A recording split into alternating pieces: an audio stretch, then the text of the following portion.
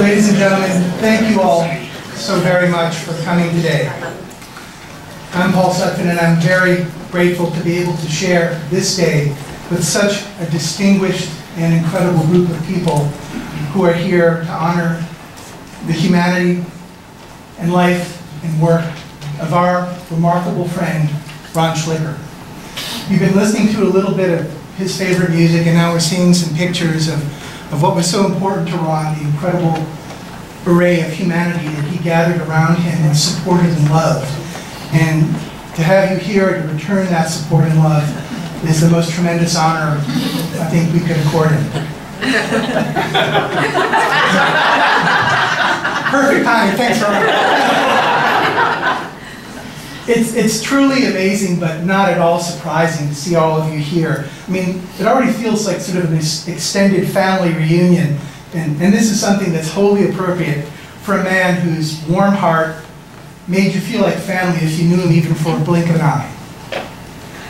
Ron was so proud and full of love and talked so very much about his family in Tennessee that those of us in his very large work family sometimes felt like they could be honorary Schlichers. And we are very honored today to be joined by some members of his Tennessee family, Ron's sister, Debbie Rankin, and her husband, Arthur, and his brother, Mike, the one with the hair, and Darlene Schlicher. Those of us in this remarkable work family represented today look forward to sharing with you a bit about why Ron is held in such incredibly high esteem as a professional and person in Washington and really all over the world.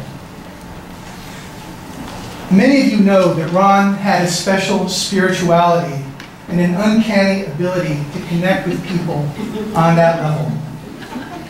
I'm certain he is especially pleased that we are gathered to honor him on All Saints' Day, which is also appropriate in every way. With this in mind, I would like to ask all of us to share a moment of silence and appreciation of his deep and beautiful soul.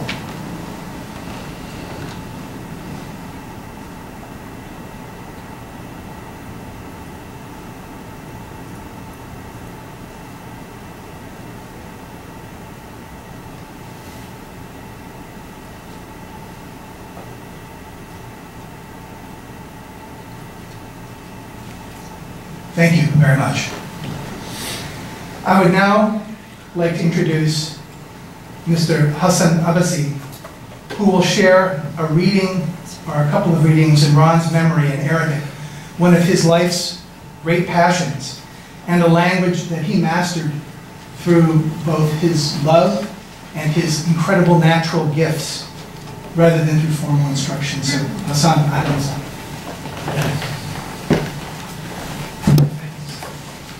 Thank you all. I'm going to start by saying, Zayek ya Basha.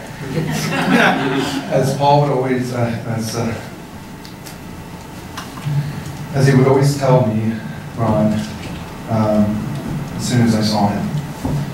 I never met an Arabist quite like Ron Schlicher. As you all know, an amazing soul, exceptional person. And I have two readings I'd like to read in his honor. One is focused on nature, and it's an Arabic poet who is anonymous, as I was looking for something to read in his honor. I thought this was really touching, as he's so spiritual, and it's all about nature. الأرض كظمت بستان بحضر والأكوهان يفتح وآل الدنيا تزهر هادت أن سوسان وأمدى جمال وآل ورد لا تنسى وأمدى تيال وجلس النرجس على السمال وجف أني ليسمع هذا ينور. The earth spreads out of a green carpet. The daisies open up and the world blossoms. Speak of the white lily and praise its beauty, and forget not the magnificence of the rose. and place the narcissus on the left, and mention not the jasmine until it blooms. The second poem that I chose is from a poet from the 800 Common Era, Al-Abbas ibn al-Ahnaf. خلن منك طرفي وامتلا منك خطيري كأنك من عيني نقلت على قلبي. You departed my sight and entered my thoughts, traveled from my eyes into my heart. We will always love you, RonSchlicher.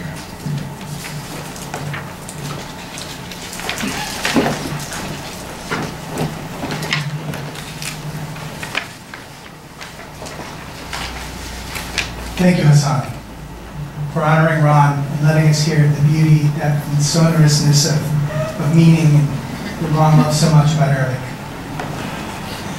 We will now take the time and turn to you to offer remembrances and memories of Ron. I've been asked to start with some messages from people who were very dear friends of Ron and who unfortunately have been unable to join us today. Tom Miller and Ambassador George Kroll, as well as a message from the Foreign Service National Staff of Embassy Beirut. So I will read those messages for you. Then I will ask Mr. Gary Piercy, another very, very close friend, to start off. And then what we will do is we'll have some microphones for either side of this kind of unusual room, and we'll bring them to you and give people the chance to share their memories and thoughts. This message is from Tom Miller. Ron was larger than life, which is why it's so difficult for me to imagine he's gone. His generous spirit, kindness, fierce intelligence, and thick sense filled Embassy Cyprus and spurred us to our best efforts. One day, I had just finished a very serious discussion with one of my employees, and the phone rang, and sure enough, it was Ambassador Schlicher on the other end, saying, "What's with you and Athos?" He asked. I was tempted to check to see if my office was bugged, but we all know that this incredible spirit was not limited by space or time. Ron was a remarkable listener with a talent for discerning deeper truths. After a reception we both attended one night, I was happy to have made a few acquaintances. Ron, on the other hand, not only knew the names of every participant, but had learned who was dating whom and what their views were on pretty much every subject on earth. We all held him in awe. In spite of his success at the highest levels of the State Department, he always had time for friends and put his family first. That's so true. I'm a better person for having met him and feel his presence almost every day. This is a message from Ambassador George Kroll. I deeply regret I personally cannot be with you all today to honor our dear friend and colleague Ron Schlicher. Ron and I first met when we entered the Foreign Service in January 1982. As we prepared for our first assignments as members of the Fighting 8th A100 class of officers, we became close friends. Starting from that time, we called each other Kingston and Clifton. For Kingston, Tennessee, where Ron came from, and lovely Clifton, New Jersey, where I grew up. This was a practice he continued throughout our life.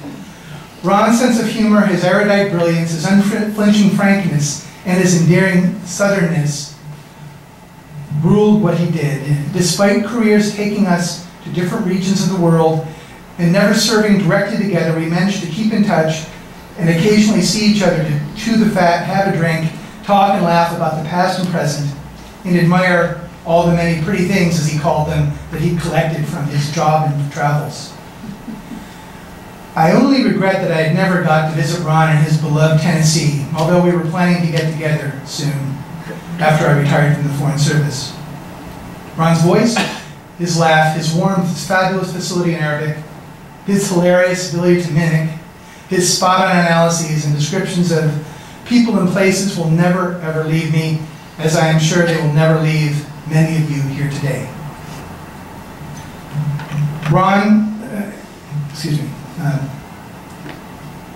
Ron's passing from this life is a great loss to all of us, but the effect he's had, his family, me, you, the foreign service in our country is immense, indelible, and will last many years, certainly to the end of my life. Ron, you are among the best people I've ever known. Being your friend and colleague is a privilege I cherish. You were physically brave as demonstrated in Iraq. You were a superb leader as exhibited in effecting the evacuation of Americans from Lebanon to Cyprus. But most of all, you always spoke truth to power, regardless of the consequences to yourself. Thank you, my dear Kingston, for a life well lived and for being you.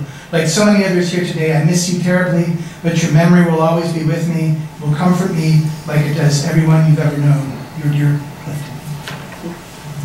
Finally, a message from Mr. Abdullah Basbous on behalf of the Foreign Service National Staff of Embassy Beirut. Since I could not be there today to gather about Ron and his refined style, the Lebanese wine and the French fondue he liked, the smart, tricky jokes, the shisha, hubbly-bubbly he enjoyed while watching sunset from his apartment at the embassy, and most of all for listening to the voice of Maria Callas for relaxation. I wish I could be there to share with his family and friends my unforgettable memories I've enjoyed with him. We in Beirut would very much appreciate if you could extend our deepest sympathy on behalf of his friends here in Lebanon and myself. If you've heard Maria Callas, think of Ron's memory. One more time, I want to thank you all so much for your concern and your love for Ron. May God bless and protect all of you and your beloved ones. So I would like to ask, at this time, Mr. Gary Piercy to come offer his thoughts. Thank you for this opportunity. My name is Gary Piercy. Ron and I were friends for over 20 years. I first met Ron in my neighborhood hookah cafe, which we call Shisha. There's many names for it, Hubbly Bubbly, in 1996. I noticed him sitting and talking with a young lady whom he introduced me as his friend Susan Etheridge. They were so hospitable that even though I was a complete stranger, first time in this cafe, they immediately invited me to join in on their conversation. This initial modest encounter led to many years worth of friendship with both Ron and Susan. We spent countless hours laughing, hanging out. I'm sure a lot of people in this room have done the same. Smoking hookah, telling jokes, talking about political and current events, dinner, all the above. Very quickly, I learned what a great person Ron was and the genuine kindness and respect he had for all persons of all walks of life. Over time, my frequent encounters with Ron further revealed his social and political acuity along with the strong values he placed on family and friends, very similar to my own. Ron was also, as we've heard, spiritually gifted and drew in various types of people through stimulating discussions of his spiritual encounters. Ron was no ordinary friend. He invested time, care, and love into all of his friends. He made all of us feel warm, engaged, and welcome. Who would ever thought this 6-year-old sitting on his grandma's porch swing, listening to all those foreign shortwave broadcasts, dreaming about learning foreign languages and travel, would ever meet someone as special as Ron Schlicher. Ron invited me to visit him while he was serving as the ambassador at the U.S. Embassy in Nicosia, Cyprus. He also challenged me to expand my linguistic capabilities, because we spoke French all the time. I speak French, by studying Arabic. Not only did he make the suggestion, but he tutored me in his limited free time outside his strenuous job with my homework that contributed significantly to my receiving an A in the class. In closing, I'm forever fortunate and blessed to have had a friend like Ron in my life. Meeting many of his wonderful friends, family, and colleagues helped me to truly understand the man who has left us during his short time on earth. Ron, may you rest in peace as we will all meet again at another place and time. My thoughts and prayers are with all of Ron's friends, family, and colleagues as we heal from this unexpected loss of this fine gentleman. God bless you all.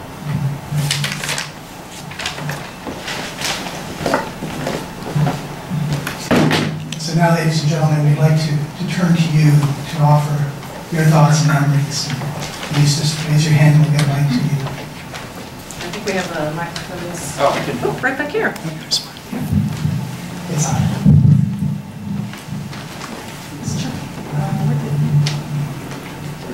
Go ahead. And if I could ask that you please say your name. I'm Anne Roebuck. My husband is Bill Roebuck. He couldn't be here today. He's in Syria, and he asked me to share this with you. I loved Ron. He was a mentor and a friend. He looked after me, appreciated my skills and talents.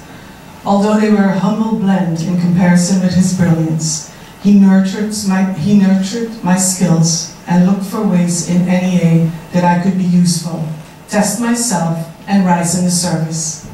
He always conveyed that I was part of the team, a valued member who could contribute. He was scarily talented himself. He strode well above most of his peers in the service. But he was in essence a humble person, given his extraordinary intellect. His default position, which I felt so many times when I was with him, was, we, you and me, us, we're all in this thing together. What do you think? For a relatively junior officer at the time, it was an extremely empowering and welcoming attitude. He was loving and welcoming to my family, my wife, that would be me, and I partied hard with him and Jeff Feldman and others in that band of officers and friends in Jerusalem and Washington. He was a great storyteller, a talented mimic, and could regale his stablemates over red wine or something stronger with tales of intricate high diplomacy, for an appetizer, of course, before he got into the good stuff. The jokes, the gossip, the low-minded or hypocritical behavior of some overly esteemed figure. And he loved to be amused himself, appreciating a good story or remark. His eyes sparkled, and he would burst into a high-pitched cackle that magnified the humor and the power of the shared moment. Ron saw ghosts, too. He had a spooky, extrasensory perception, or ESP side to him, and claimed it gave him a power to sense things that most folks didn't have. He swore the Consul General's residence in Jerusalem was haunted. And in his description of the place, you were suitably creeped out enough to almost believe him, before you asked him to wag his finger and do his Arafat imitation to change the subject. I hope he is using those special gifts from the other side today to see us gathered, me, Bill from faraway Syria, with you all in spirit. He would like that. Gathered to laugh, to mourn, to celebrate a kindred spirit, a treasured friend, a guy the foreign service is not likely to see the likes of again.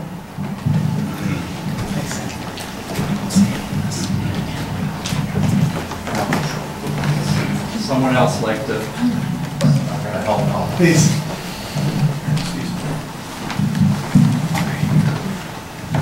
Thank you, Gary. My name is Carol Keelan. I was Ron's deputy, one of Ron's deputies.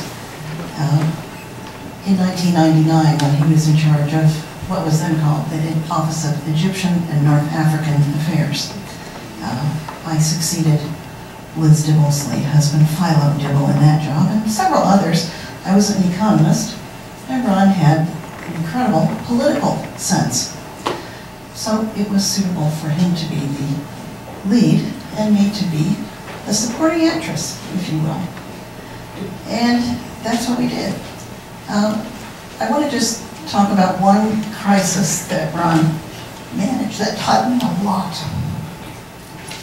You may remember the crash of Egypt Air 990. It prefigured 9/11 in the eyes of many analysts. And it happened on our watch. So Ron put me in charge, since I was his supporting actress, of the task force.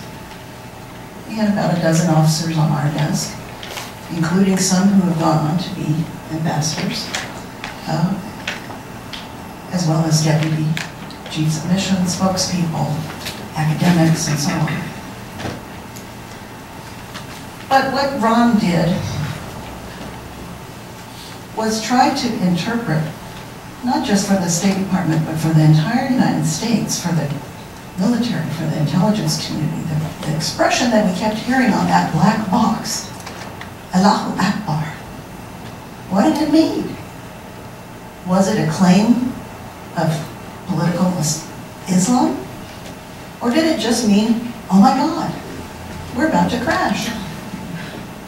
Well, Ron listened, and he put all his officers, who were also Arabists, budding Arabists maybe, young people, he put them into that room and they listened to that tape too. Now, we may never know what the answer is, because ultimately we just agreed to disagree with the Egyptians about this. But that was Ron's great subtlety and his great gift, that we still had a relationship, an important relationship with Egypt and with the rest of the Middle East, even today. Thank you. Someone over here on the side there too. We have somebody. Well, my name is Jessica Steinheis Matthews. Ron knew me first as Jessica Steinheis. I met him in 10th grade, which means I probably don't know most of you here. And I must tell you, from having attended the services in Tennessee, I had no idea what a treasure I had lost, because true to his modesty and humility, every time he saw me, his exploits were about the last thing he wanted to talk about. He wanted to talk to me, how everybody was doing, how things were going. And I heard vaguely where he was at any given time. I have 3 tiny things. He shared with me the love of pizza. We went to a Godfather's Pizza once, got a deep dish to share with a couple of other of our friends, and I noticed that I was the only one there who was not using a knife and fork. And Ron said, "Jess, that's because you're the only one here with no facial hair." Everybody had beards and mustaches, and it never occurred to me. One of the earliest memories I have of Ron was New Year's Eve, 1975, going into 1976. Darlene, now Schlicher, Walker's family had a New Year's Eve party that we were all invited to.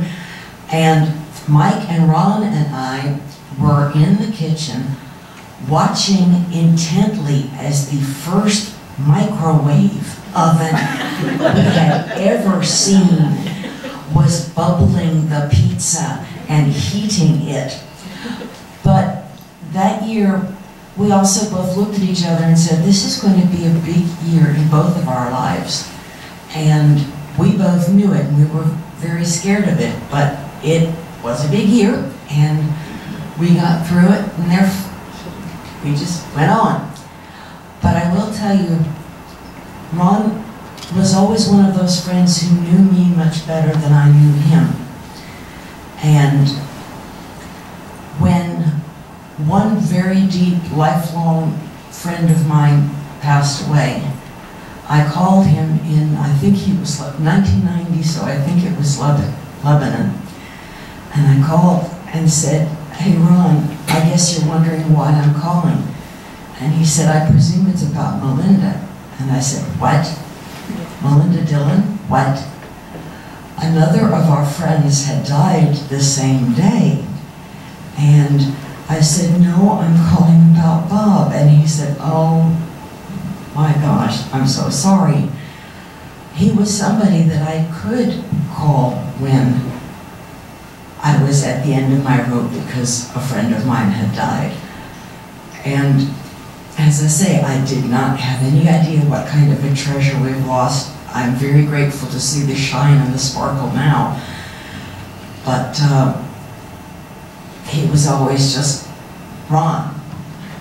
Thank you. We have somebody over here. Hi, my name is Dale Shurasago.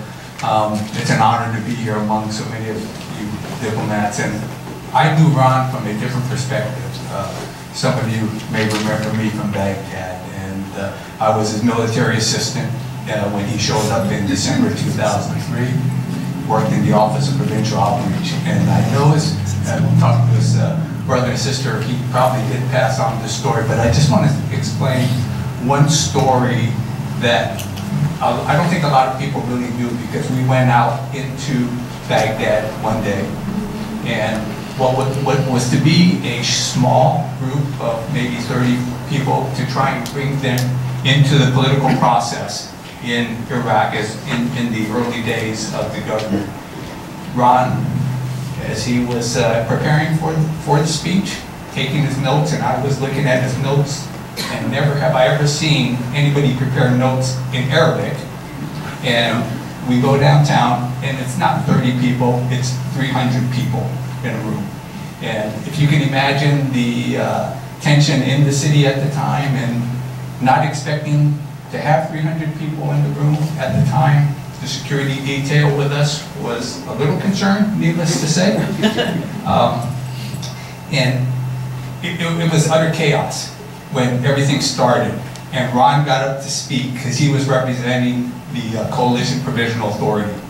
And when he started speaking, his Arabic was so elegant, as some of the other Iraqis used to tell me. They said he had an elegant form of Arabic. And I'm not real familiar with it, but he made that crowd just come to a stop.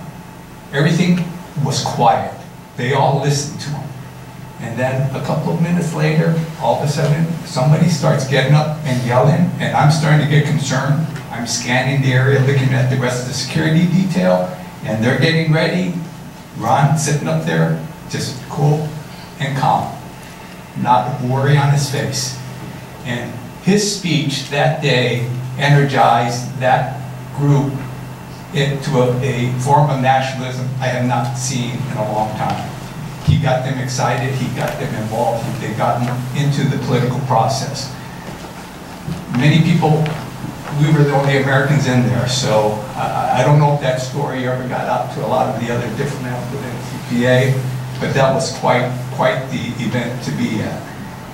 Ron, from a military perspective, all the military folks that worked with Ron in Baghdad respected him. They thought he was the greatest diplomat ever. A great friend. We had many dinners afterwards after we came back, and my family and all my colleagues in the military will miss him.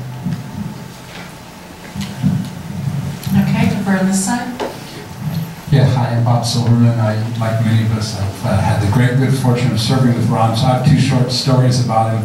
I think Bill Rollbeck mentioned he cultivated this ESP sense, right? And I remember him coming to Cairo, where he had served earlier and had won, by the way, the Director General's Reporting Award there. And he knew all the FSNs. They had all worked for him. And they were all convinced that he knew exactly what was on their mind at all times. And he would cultivate this, right? And so he would say, what about X? He said, how did you know I was thinking about X? Oh my Lord. And so, anyway, Ron, I think believed this, like I think Bill said, and it worked. I saw it in practice. My other brief story is that, again, it's about Iraq. When the fall of 2003, he and I deployed out there under the CPA, and he was head of this provisional authority, and I was in Tikrit. We didn't get many visitors in Tikrit, and for good reason, but the first visitor when we formed our mission out there was Ron Schlicher, and someone else had talked about also his great personal courage and bravery, and so they wanted to remember that. Thank you. Yeah, my name is Tom Warwick, and I want to say for Debbie and Mike especially, you I think probably appreciate that this is one of the most extraordinary turnouts in American diplomatic history. I mean, the amount of experience in this room and the amount of love for Ron in all that he did for many of us, myself included, personally and professionally, is just absolutely extraordinary. And I hope that in some way we have given back to you in the way that you, through Ron, have given to us. I worked with Ron both in Baghdad and in Washington. I was part of the same group as Colonel Schlicher, who spoke just a minute ago. And I sent in several pictures, a couple of which I've seen. There's one that I saw, there's one that I didn't see that was actually one of the most striking to me. I got to take a picture of his office when he wasn't there. And so it looks like, you know, an empty desk like so many others, but it was quite striking. And the story that goes with it, when I was told by Ambassador Jones, go report to Ron Schlicher in the Office of Provincial Outreach, he could use some help, do whatever you can to help him. And so I make my way to his office, and it was sort of through this warren of rooms. Oh, there we go. It was through this sort of warren of rooms.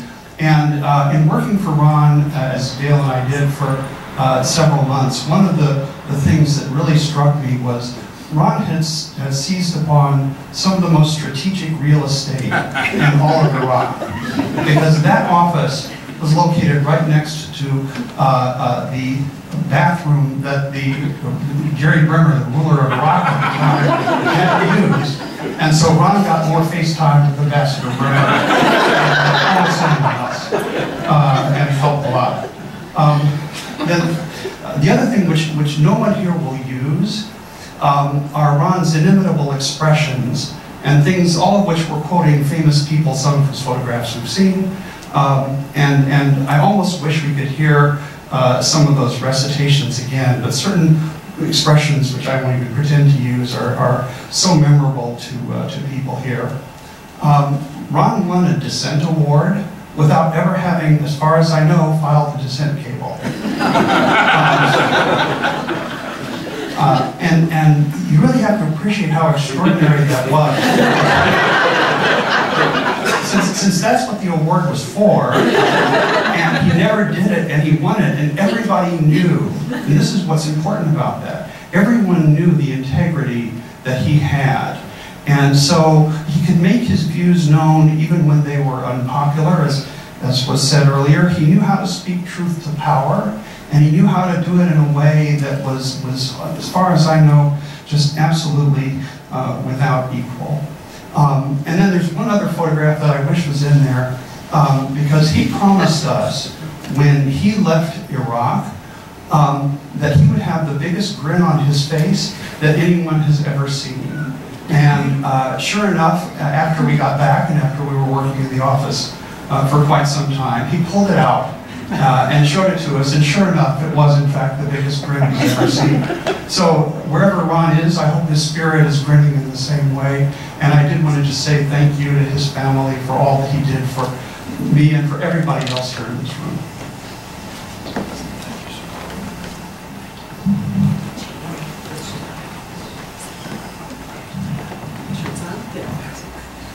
Hi, my name is Connie Mayer. I'm one of Ron's many friends from the department. I met him first back in 1991 at the U.S. Embassy in Cairo.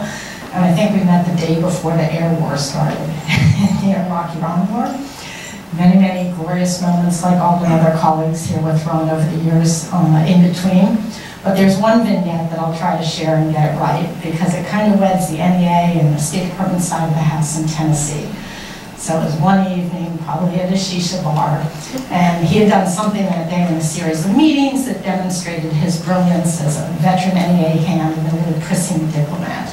So I complimented him, and I said, you know, Ron, you really are pretty. I won't say, but it was probably like hot next to you. I said, you're really cool. I've learned a lot from you, and I enjoy our friendship. And he's like, Con, I always had a leg up on being a brilliant NEA hand because I'm from the South. And I said, how's that work, Ron? And he said, look, Connie, think about it. You're an analyst. I'm from the analytics side of the State Department, not the diplomatic side. Just think about it. The Middle East and the South have a lot in common. The politicians are corrupt. There's way too many religious figures that use religion for their own purposes. And in the South and in the Middle East, family is everything, and family always has to pretend that everything's okay. So, we know everything's not okay, because now you're without Ron, but I want to echo Tom's comments and Paul's. It's really amazing how much this man put Tennessee on all of our maps. And the love and joy he had for you, for somebody that was deployed overseas and not able to get home as often as he might have liked. We're really, really glad, not that he retired, but that he did retire in time to spend some years with you all, because his demise was quite untimely, but we are happy that he got that time with you.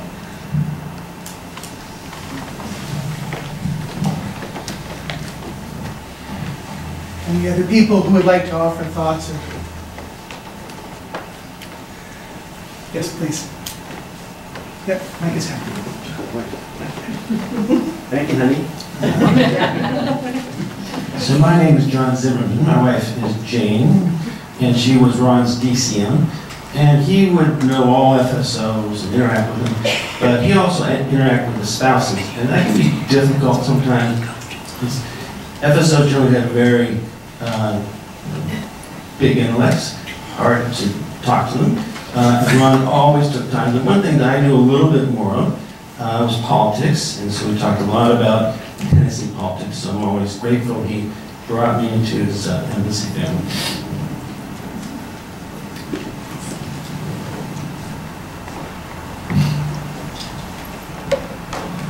Any other thoughts, or we have some time, please, if there's... If not, if there are no other remarks, then... I'll just add one more. So, yes, I was Ron's DCM in Cyprus, and of course, as you know, Ron did not marry, but that was something very hard for the Cypriots to wrap their heads around, so I was frequently called Mrs. Schlicher.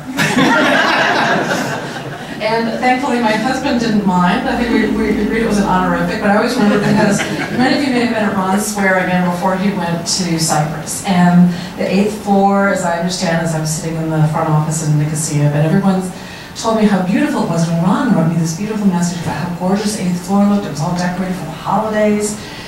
People had turned out in droves. The weather was terrible. They all knew they were going to have a nightmarish commute home, but they came for his swearing-in, and so thanks to everyone who was there. Then we received him wheels down in Cyprus, and his first morning was Christmas Eve, and he opened up the residence and had all the mission and the family members over to his house for Christmas Eve. And it was, I think, oh, I get tingles on my spine now, just remembering what a beautiful holiday it was, the sense of opportunity, the fact that he knew not only all the officers and people from all the different agencies, and the spouses, the children, and above all, our beloved foreign service national colleagues, with whom America could not function abroad.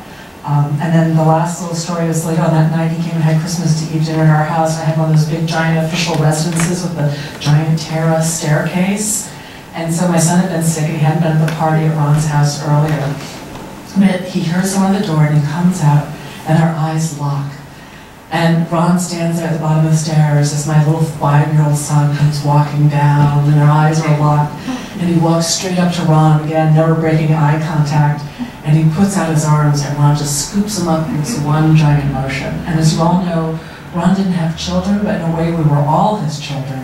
And he made so much space in his heart for kids, especially his nieces, his nephews. In fact, one of the great things about being in Chattanooga was seeing pictures of ones I saw as babies and now are, you know, young adolescents or adults. So I just want to say, you know, the Foreign Service, as you can tell here, and the State Department, because we have more than Foreign Service officers here, we have to remember that. But anyway, we're all now your family. You're part of our family. We've always felt part of yours. Thank you, Mr. Schlicher.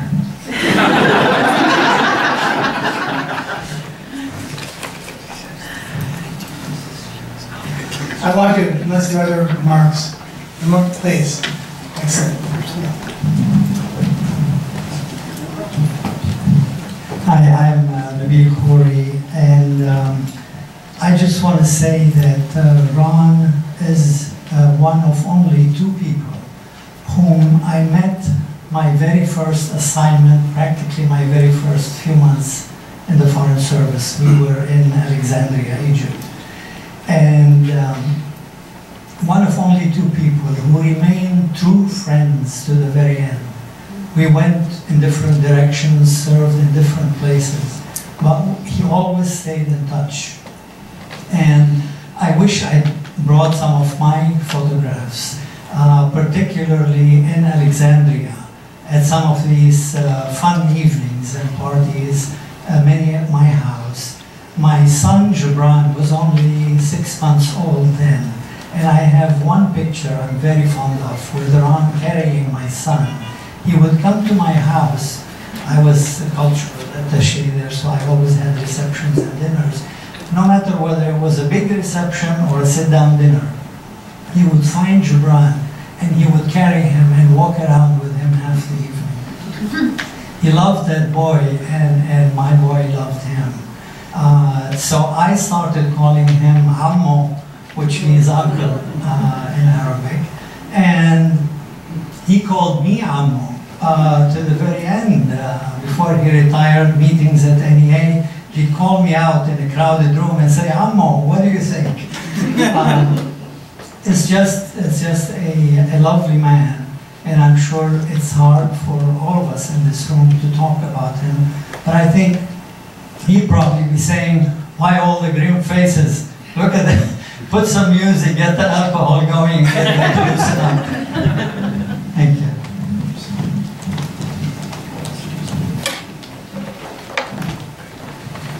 Any other comments or thoughts? If not, I would just like to close our remembrances with a few words of my own.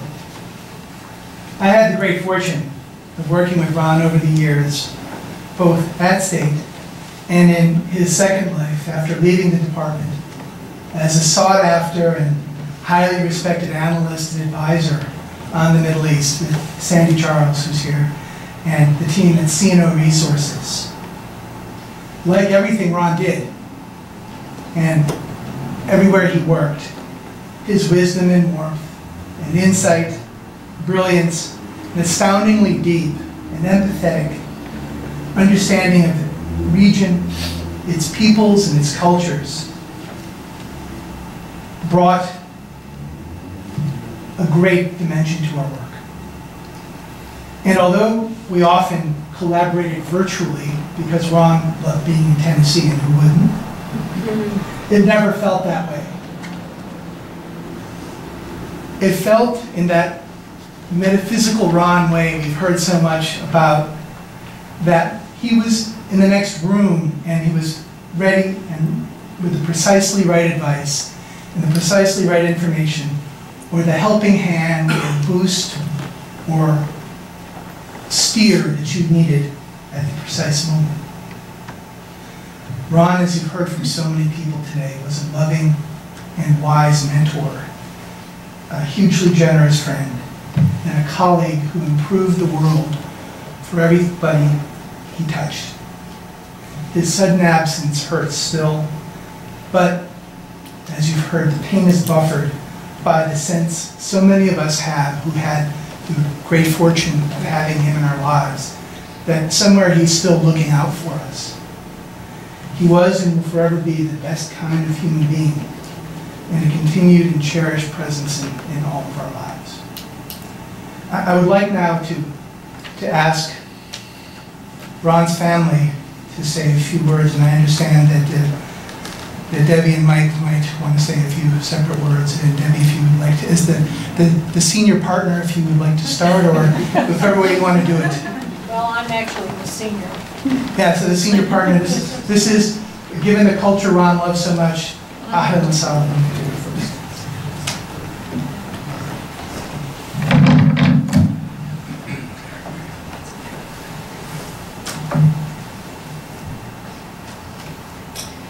We would like to thank all of you for gathering here this afternoon to honor and celebrate Ron.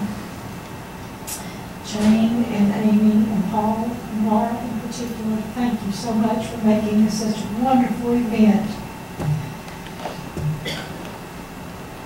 Our family appreciates your phone calls and your letters, the condolence and remembrance, the emails from all of you, his Foreign Service family.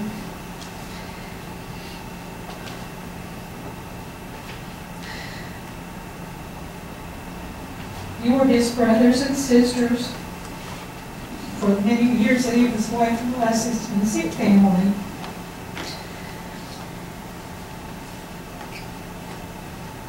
Ron rarely spoke of any of the hardships and dangers that you faced in the service to your country. He mostly spoke of good friends, both in the Foreign Service and your friends in host countries, and the interesting experiences you all had along the way. He cherished your friendships, and he was always so pleased when he heard that you were retiring, when he heard from you when you retired. He was especially happy when you came to his home in Brentwood. He loved taking you to battlegrounds and country music venues and art galleries and his favorite little hole-in-the-wall strip mall restaurants. He's probably looking down on us from heaven right now, listening to us all and singing with Eva. I can see him now, widening his eyes, looking over his glasses. This is what we in the family call the "I will control your mind" look. Maybe that look is just an offshoot of the "have cold eyes and a warm heart." Ron's warm heart would be very pleased having you here, because he always loved a good party. We just recently learned that Ron had a big secret from Cyprus, though, that in 2006 or somewhere along that time that he acquired the Mrs. Schlicher. He had no idea that we had another sister-in-law in the family, or that bigamy is legal in Cyprus. Jane, we're delighted that you've joined our family. And by the way, it's your turn to host Thanksgiving dinner.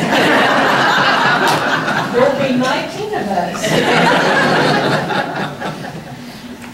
Brother pulled out his cell phone most days and showed me pictures that you posted on Facebook of your adventures and your babies and your grandbabies and your little furry friends. You're his family. And now we feel like you're our family too. Many thanks to all of you.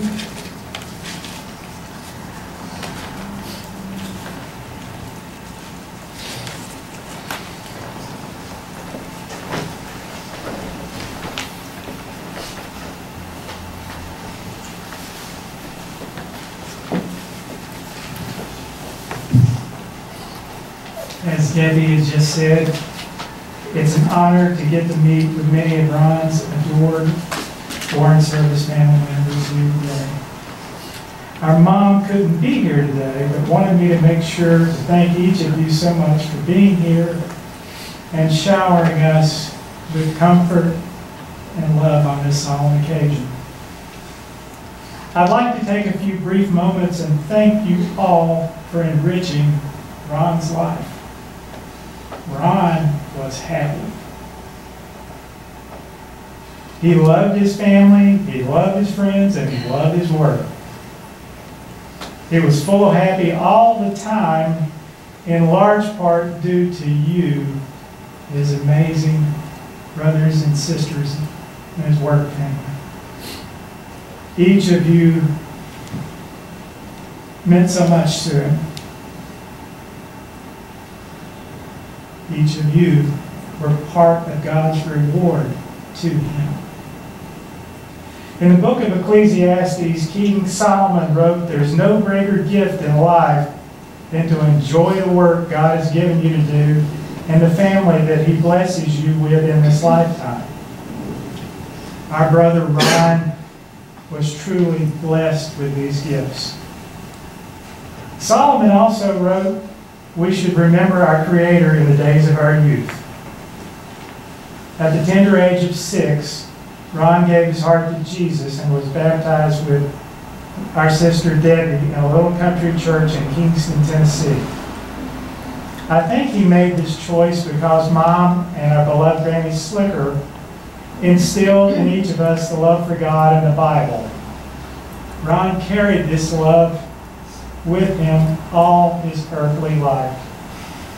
He realized at an early age the gift Jesus had given him, and even at 6, he was able to understand a great deal when he saw it. A month or so ago, to the shock of each of us, Ron took his last breath on this side of eternity and left us without warning. On this side of heaven, we'll never know why he departed so soon. But God has promised us that there's a time coming when death will lose its sting. And that for those of us who belong to him, to be absent from this body is to be present with the Lord. This is our promise.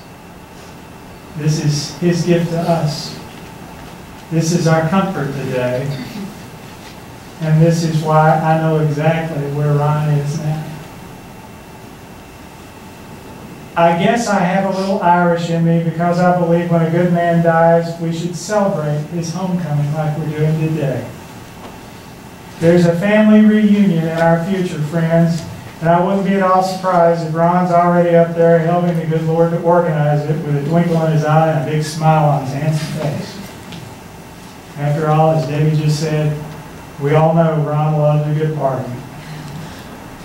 Finally, when I think of my big brother, I'm reminded of a verse in the 5th chapter of Matthew where Jesus told his followers, "Blessed are the peacemakers, who will be called children of God." Ron and so many of you here today are children of God. Thank you again so much for your friendship, for your kind words, and your service to our wonderful country. If we don't get a chance to meet again on this side of heaven, may God be with you all until we meet again. Thank you.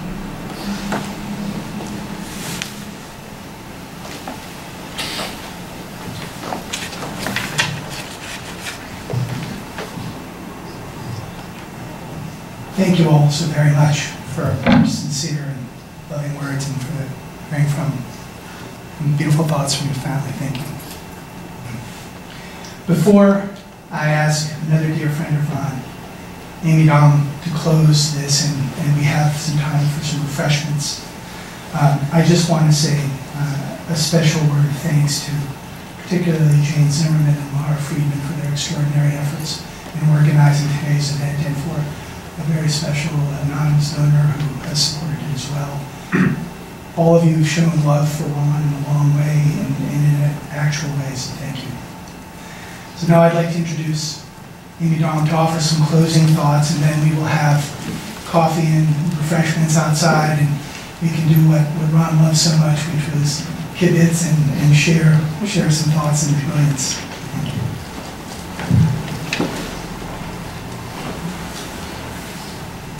Thank you, Paul. Debbie and Arthur, Mike and Darlene, colleagues, family, and friends. My heart aches at the loss of my dearest friend and mentor, Ambassador Ronald Schlicher. Uncle Ron, as he was known both inside and outside of the department, was always kind, compassionate, and understanding to all, and taught me the importance of exercising cold eyes and a warm heart in both diplomacy and real life. He was brilliance tempered with compassion. I wrote his speeches, organized his trips, and accompanied him on visits with Cypriot officials.